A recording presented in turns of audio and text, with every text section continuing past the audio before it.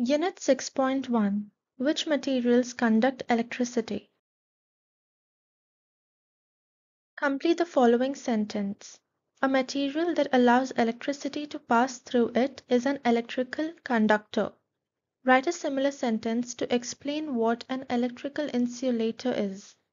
An electrical insulator is any material that does not allow electricity to pass through it. Now identify the objects 1 to 6.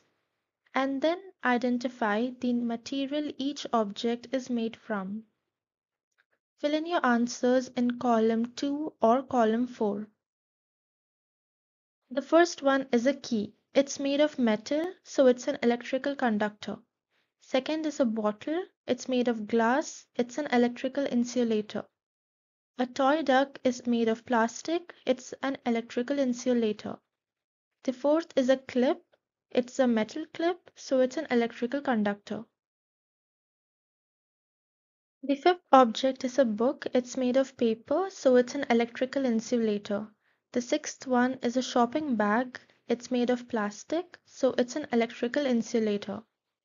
Predict whether the lamp will light up in each of the following circuits. Write yes or no alongside each circuit. It's a yes if it will light up and no if it does not light up. The first one is yes, the circuit will work and the lamp will light up, but the others won't light up. Which materials A, B, C, or D are electrical conductors and which materials electrical insulator?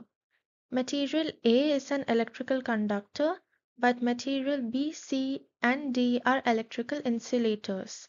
That is why the lamp won't light up because the circuit won't work. Complete your sentences below to make your conclusion.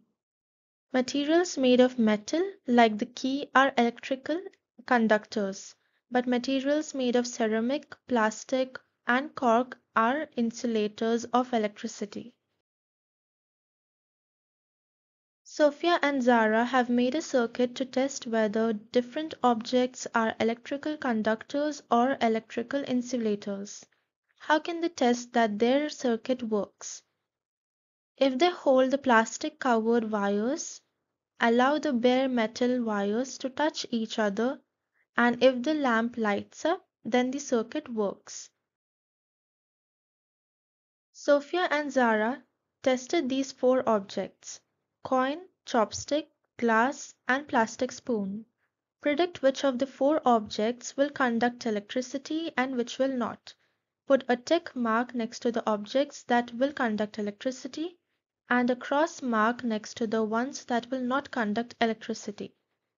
The coin is made of metal, so it will conduct electricity, but the other objects are insulators, so they won't conduct electricity. How can Sophia and Zara test each object? Test each object by holding one of the plastic coated wires and touch the 2 different parts of the object. Observe lamp. If the lamp lights up, the object conducts electricity, and if the lamp does not light up, the object does not conduct electricity. What do Sophia and Zara conclude about which materials are electrical conductors and which are electrical insulators? Metals are conductors and non-metals are insulators of electricity. Use your conclusion to predict whether each of the following objects will be conductors or insulators of electricity. The objects are key, glass bottle, cork, and plastic spoon.